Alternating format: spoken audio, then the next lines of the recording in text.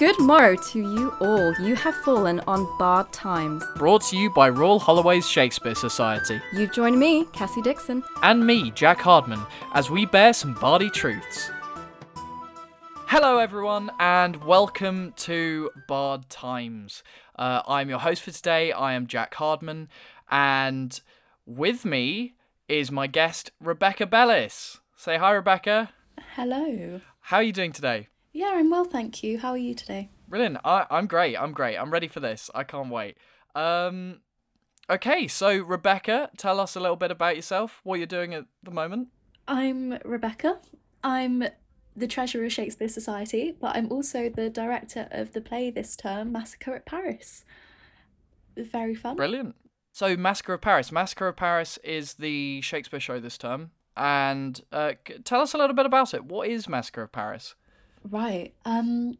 Massacre at Paris is a play by Christopher Marlowe, one of Shakespeare's contemporaries. It centres around the St Bartholomew's Day Massacre of 1572, which happened in Paris, and also the War of the Three Henrys, so Henry III of France, Henry IV of France, and Henry I, Duke of Guise, and about their reach for the crown of France. Right. So it's like Game of Thrones, but yeah. real. Yeah, pretty much actually. And French. Yeah. Good.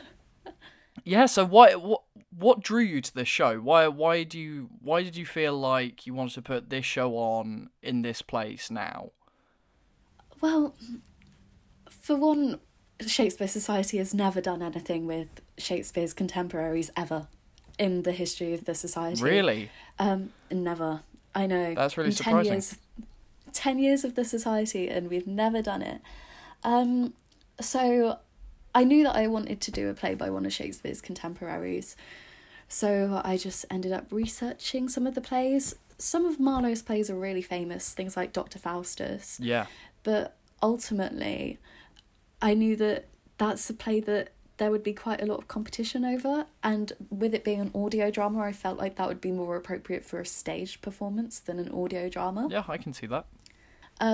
So I ended up picking Massacre at Paris, which on the flip side is one that I feel would possibly never be done on stage at university. Yeah, it'd be pretty impossible to do, yeah.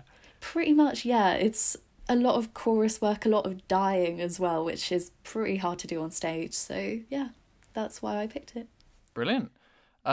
Is there anything in particular about the piece that draws you in, though? Is there something about it, the kind of the themes of it or the story that really grabs you? Definitely the historical context. Of course, we can't forget that the events of the play actually happened in real life. Thousands of people died. And I feel like that's what drew me in, that it really happened. It's not entirely a work of fiction, sort of like a biopic, like, you know, things that actually happened, but it's fictionalized, and I just found that really interesting. Something that I wanted to work with. That's a really exciting reason. Yeah. So Massacre of Paris, what kind of themes does it deal with? What kind of obviously when you're dealing with something like usurping and wars between kings and things like that, you're dealing with things like jealousy and royalty. But is there any particular theme in it that particularly draws you? I feel like the power hungriness of certain characters, especially the character of Catherine, I found really interesting. The female dynamic of having a woman have intense amounts of power in a court, in ruling over these men that have power in the sense that they're actually in charge, but behind the scenes are women. I just found that really interesting. And of course it's very Shakespearean. Definitely. And we can't forget, of course, religious conflict, which it features throughout the entire play. It's a big theme, and in fact the play revolves around it, and it's something that's still relevant today, religious conflict. So yeah. So you're directing this show. Yes. But you've been a part of quite a few shows on campus so far, haven't you? I have. Yeah. I know certainly last year you were a part of you were stage manager for Love Labour's Lost, and you I was Comenius in Coriolanus as well. yes, you were Comenius in Coriolanus.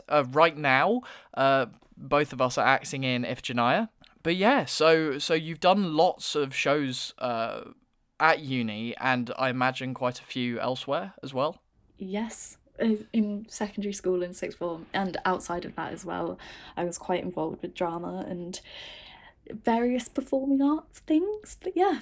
Very good. So out of all of that experience, what has been your favourite show to work on so far? Oh, wow. It was in sixth form. We did the two parts of His Dark Materials by Philip Pullman. Oh, very good. Okay. Yeah. And we hired the real puppets from the National Theatre. Wow. So, okay. Goodness. Yeah.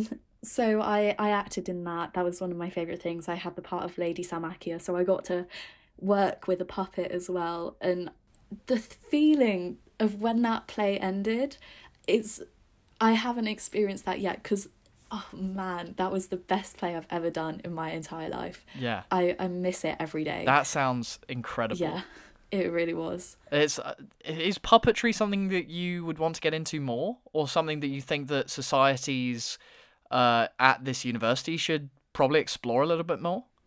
I definitely, yes, but it takes a lot of professionalism to use puppetry. But if it's not done well, sometimes it's not the best.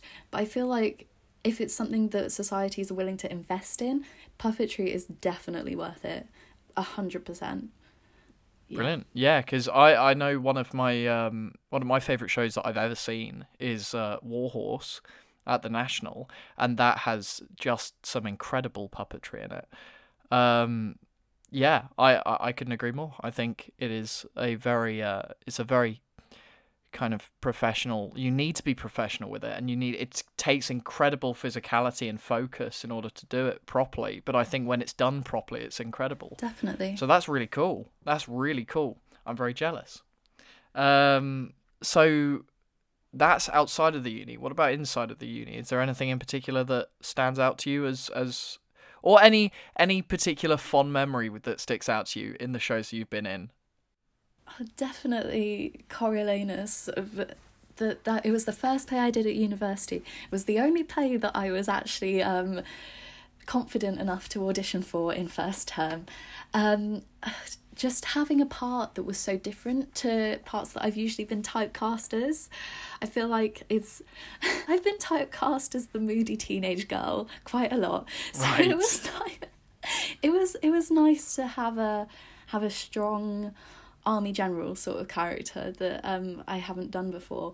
And of course the cast have become some of my closest friends, and it was definitely the highlight of my first term doing that show. It was great. I mean, I went to go see it. It was an amazing show. Really well done to everyone who was a part of that. So you've obviously in Coriolanus you were an actor. Now you're directing. In Love Labours you were a stage manager. For Princess Ida, you were going to be assistant stage managering. That's one of the Savoy shows from last year. Which role did you think you particularly gelled with? Like, out of all of them, what do you think of yourself as primarily? A director, an actor, It's a hard one, actually, because the crew roles at university are something that I haven't experienced outside of university before. Yeah. So our role of DSM, our distinction between DSM and SM was something that I haven't really encountered outside of university. So I feel like here acting is definitely what I've gelled with the most. But outside of university, I've done crew roles that encompass both DSM and SM, which I loved, and it was fun just because of the organisational side of it, where you get to do everything instead of just working the lights or stuff like that. But yeah, no, definitely acting here I've gelled with the most. That's not to say I don't love directing, because directing this show has been an absolute blessing. It's been lovely. So yeah, but that's just the way it's been for me personally. I mean, it sounds like I live with one of your cast, of course, and it sounds like it's going really well. People are really excited about being a part of it and rehearsing for it and stuff like that. How are rehearsals going? Well, rehearsals have just finished, actually. I like to think that they went well. Directing the cast has been lovely. The actors are stellar. Rehearsals have been going well. Because it's different from a normal show, it's an audio drama. Obviously, the directing side of it has been a bit different. So just focusing on vocal skills and stuff like that rather than blocking. Yeah. Which is, it's been different from what I've experienced from directing previously. But yeah, it's went well, I think. Good. I to hope hear so, that. at least. Yeah, because obviously it's a completely different set of skills, isn't it? Voice acting versus regular acting. Definitely. Yeah, which, as again we both know because of Ifjanaya. So, in terms of directing, what is your general approach to the role? Are there any particular influences you like to put on, particularly for this play? Anything that stands out? Anything that you felt you wanted to incorporate? Well, I'm not a drama student, for one, so it's hard to have those dramatic influences in there when I'm directing. I just sort of have my own style. I just do it my own way. There's a fine line with directing, I found, between being extremely dictatorial and leaving the actors to it. I'm very much a director where the actors have full influence over their characters. I give them full artistic license as to what they want to do with it, and it's been really enlightening actually to let actors explore their own characters with my aid. And it's incredibly important to let that creativity bloom, isn't it? Because definitely. if you start, I completely agree. If you try and box them in, then it ends up killing all the energy that the actors are bringing and why you cast them in the first place. Completely. So I've just been trying very much to just guide them in their vocal skills, because some of the actors haven't actually done Shakespearean style work before, and our dramaturg Cassie has been particularly amazing with helping the actors work with the Shakespearean language where they haven't before. But it's been really lovely. So you often find when you're kind of acting or directing in Shakespeare that a lot of the cast haven't actually approached or worked with Shakespeare or the Shakespearean dialect that often, and so it's quite hard to kind of get people out of their shells with that. Obviously, you said that Cassie, who is the co-host of this show, has been helping you to kind of get through to people in terms of that. But is there anything in particular that you have found that works with getting people to kind of understand the dialect a little bit better?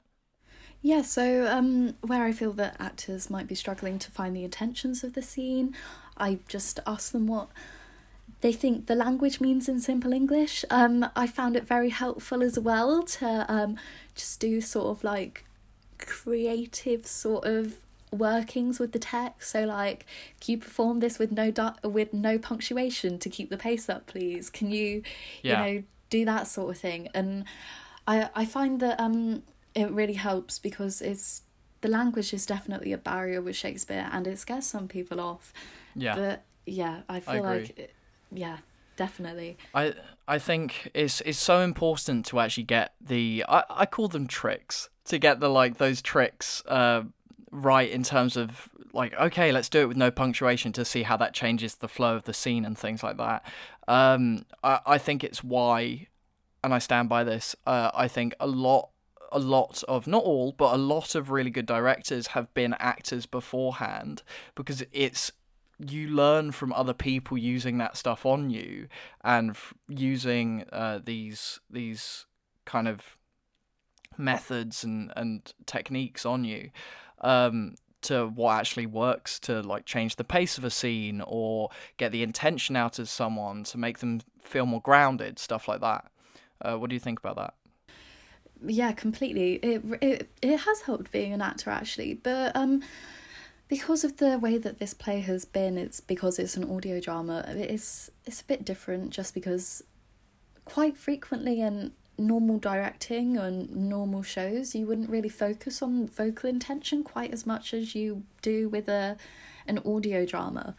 So yeah, it's definitely been helpful being an actor before, and working on vocal intentions and things like that have been a focus for me as an actor in the past, so it's really helped. Yeah, I think intention is so important in terms of as an actor, because no matter what kind of play you're doing, people often say that, you know, intention is mainly based in the kind of naturalistic Stanislavski-esque style of theatre, but I feel like no matter what kind of theatre you're doing, you kind of need things like intention and objective are so integral to any character you're playing. It doesn't matter what style of theatre it's a part of. Don't you agree? Absolutely. If you don't have the intentions in a character, it's not going to be believable, which I guess is sometimes fine if it's a farcical show per se, but the Massacre of Paris has definitely not been that. At least I've been trying to keep it away from that. Yeah. No, that makes sense. Yeah, so in your experience as an actor, is there any director you've worked with in particular who's really left their mark on you, really kind of guided you to become the director or an actor that you are today? Wow, that's a really good question. Before coming to university, all of the directors I've worked with have been school teachers and things like that, and obviously they're influential, but ultimately there's a power dynamic there that I don't really want to work with. So I feel like at university I've been directed by George Collins, and they were absolutely great at I've definitely done things with them that I haven't before, such as like physical work, movement workshops, you know, things like that I just haven't done before, and I think that was really helpful in furthering me as an actor. Yeah, they are an incredible physical and conceptual director from what I hear about their rehearsal process and their design of shows. So, on top of just talking about things that are happening at the uni, let's briefly talk about some things that are happening in the rest of the world. One massive piece of news that came out is the RSC has unveiled that they are reopening in December with a series of programs.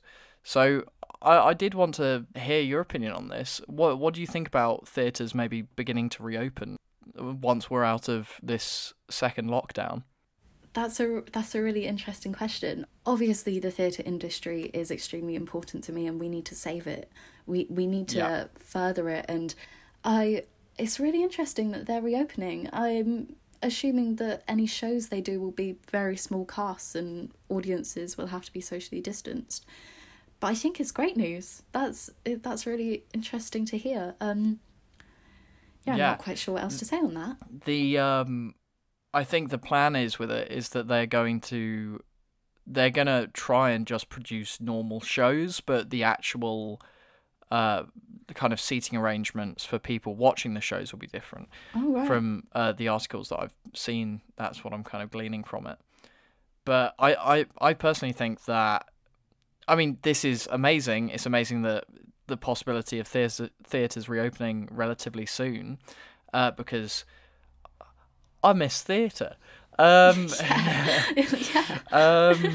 also, you do kind of have to think about it. You don't want to jump the gun on this, especially if it ends up...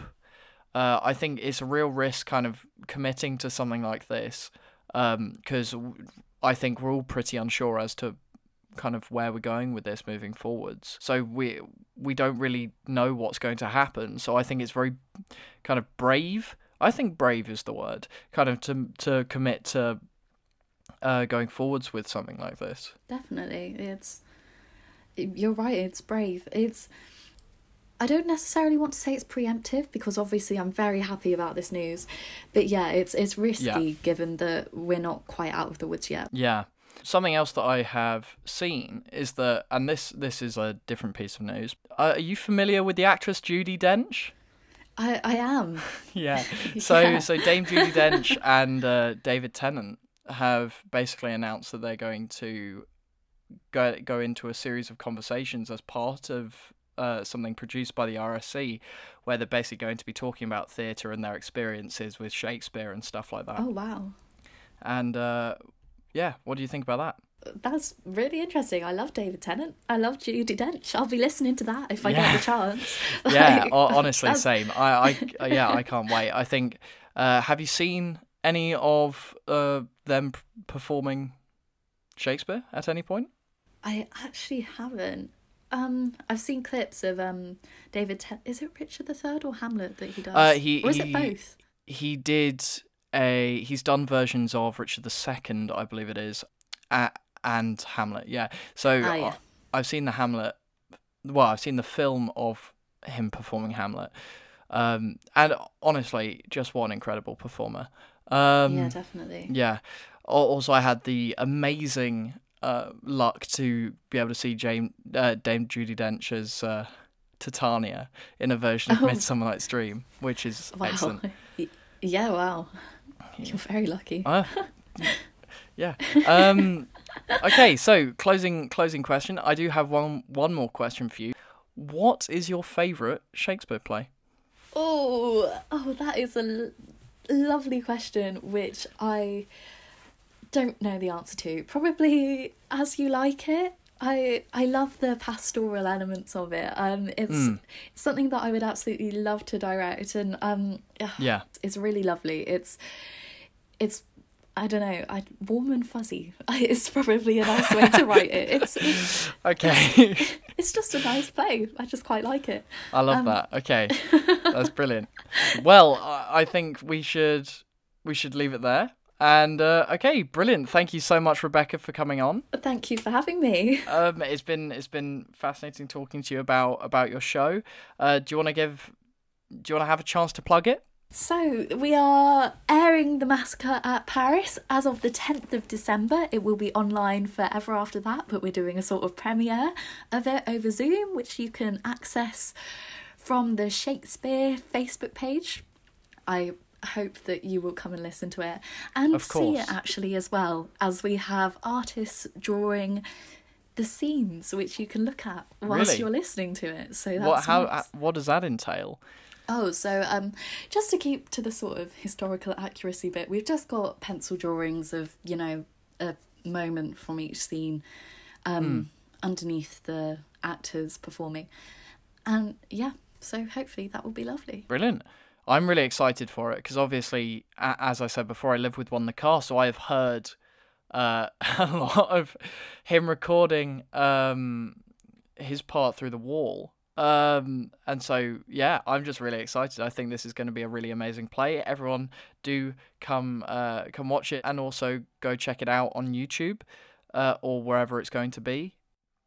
So, thank you. Thank you very much.